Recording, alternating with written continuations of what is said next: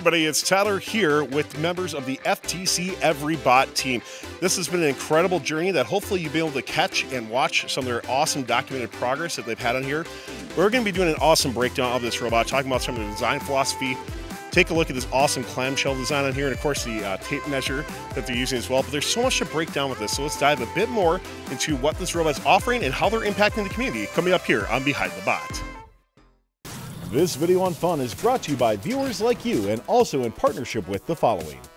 The new Robot system by AnyMark can reduce complexity and enable robust builds. Parts aligned to a common 1/2 inch grid, simplifying construction and allowing alignment of both structure and motion components. Robots enables teams to always have the parts they need to complete a build. Head on over to anymark.com/robots to learn more and order today. Go ad-free and access our videos earlier when you support fun with a membership through YouTube Join. For $4.99 a month USD, you can now watch most of our YouTube videos ad-free and gain early access to scheduled content with other options also available. Click the join button below to get started.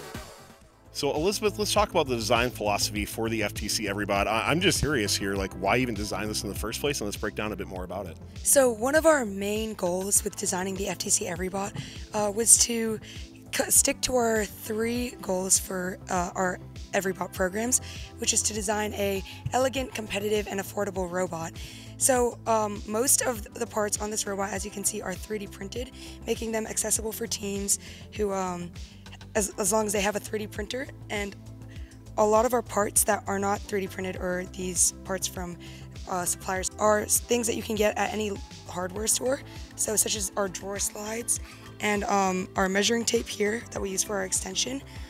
So looking at, something like this, what have been some of the results that you've seen so far out of creating this? Where, have you seen other teams starting to replicate or implement or take inspiration from it? Especially on Open Alliance and on Chief Delphi, we've seen a couple of teams try and implement this and be incredibly successful.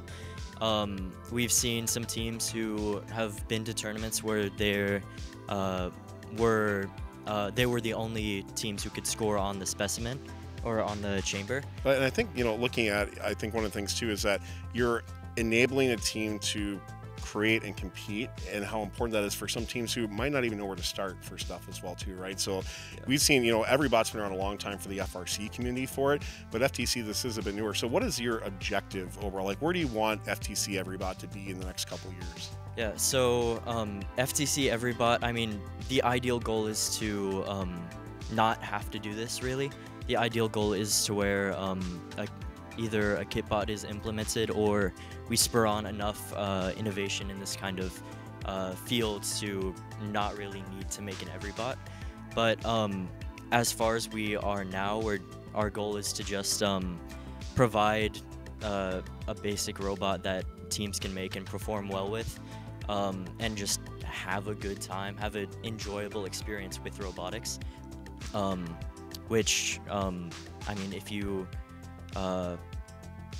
have a broken mechanism or something that doesn't work, you might not have as good of an experience. Jackie, let's try to break down what some of this robot looks like here. I mean, this clamshell design that you've came up with, I mean, talk about being very accessible for teams to create on there, very functional and durable as well too. So tell me a bit more about the inspiration behind it, and let's break down what it actually is. Yeah, so I guess we wanted to create something that does not require accurate cuts on the aluminum. So all of the stuff is cut with a just handsaw. So all the alignments don't need to be, the faces don't need to be perpendicular. And also all of the plastic 3D printed parts require no supports as well.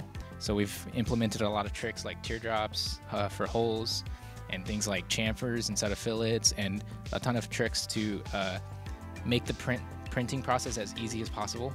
And we can also change this diameter here to adopt many different styles of tubing as well. And overall, it is modular as well, because teams can choose to expand, and if they decide not to build the rest of the robot, they can also use this modular setup to build any chassis. And it also adapts different motors from the market with zip ties, mounted with zip ties and bolts. And another cool feature is it's actually mirrored, so teams can download one file, mirror it in their slicer, and then they're just ready to go. And Yeah, so the reason they're through holes as well, I've seen a lot of questions online asking us why we don't use heat set inserts or have hex built in so you don't have to have a wrench on it. The idea is that you can use multiple types of bolts as well. So here we're using 632.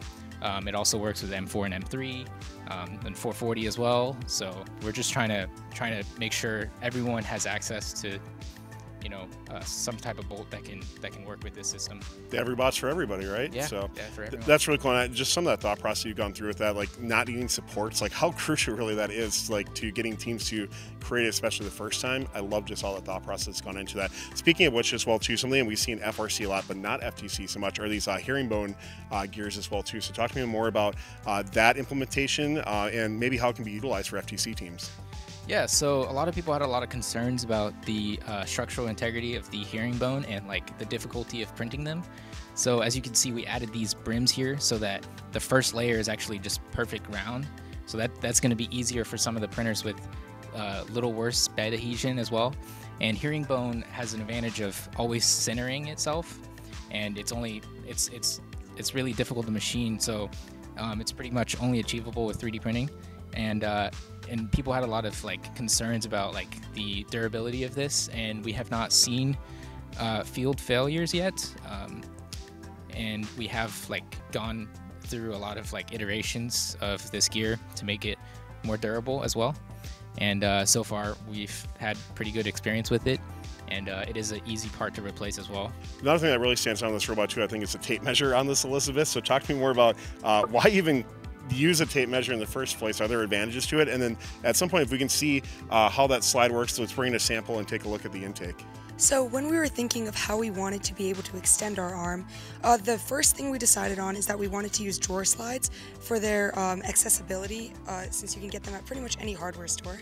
While we were looking at different ways to actually get the drawer slides themselves to extend, we started experimenting with some tape measurers, since, again, it's something that you can get at pretty much any hardware store. It's something that we had a lot of. So the way it works is these compliant wheels push it out, and the reason we kind of went with these compliant wheels instead of like Coulson's or something like that is because the center, where it is not, there's no like plastic insert or anything like that, kind of acts as a built-in clutch. So an issue we ran into a lot was when it would overextend, the tape measure would keep going and you wouldn't be able to retract it. And so that built-in clutch kind of prevents it from ever kinking up like that and taking the arm out of commission for the rest of the match. And Milo, I have to admit, like one of the more, I think, complex looking things on this is that intake that you have too. So can you break down how that is, and how does that intake still adhere to the Everybot philosophy as well? Yeah, absolutely. So the intake might be one of the most dense or most iterated parts of this robot.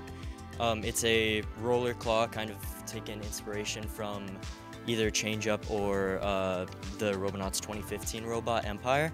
So it's two free-floating pinchers, kind of, with an elastic between them and two compliant wheels to where a game object goes in and it just auto-corrects.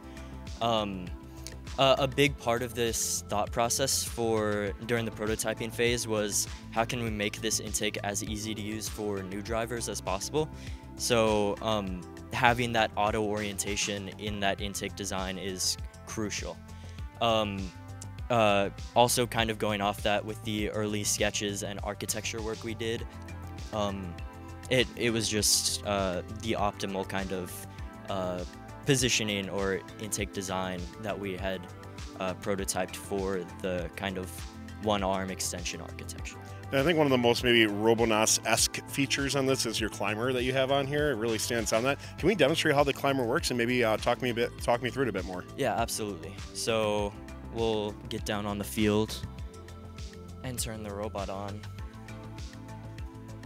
But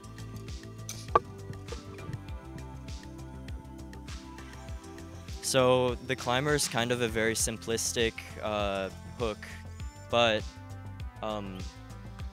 it's very easy to add. There are only 3 screws and a very simplistic, non-likely to fail 3D print. You just go back up and then you put the arm down and it'll climb by itself. So That will change slightly. We have a adjustability assumed for the wheels, which will change height, and some other parts that will vary. But other than that, the climber hooks are easy to adjust, and they're very easy for new teams to just implement or even leave off of their robot if they needed to get ready for a comp. Well, FTC Everybot, thank you so much for taking time to tell us more about this awesome design. The inspiration that you've been putting into the community for this is amazing. So we hope more teams take notice as well too. And thanks a lot. We hope you keep doing this throughout future years and keep up the great documentation. Appreciate it. This video on fun is brought to you by viewers like you and also in partnership with the following. The new Robotics system by AnyMark can reduce complexity and enable robust builds. Parts aligned to a common 1/2 inch grid, simplifying construction and allowing alignment of both structure and motion components. Robotics enables teams to always have the parts they need to complete a build. Head on over to anymark.com/robots to learn more and order today. Go ad-free and access our videos earlier when you support fun with a membership through YouTube Join. For $4.99 a month USD, you can now watch most of our YouTube videos ad-free and gain early access to scheduled content with other options also available. Click the join button below to get started.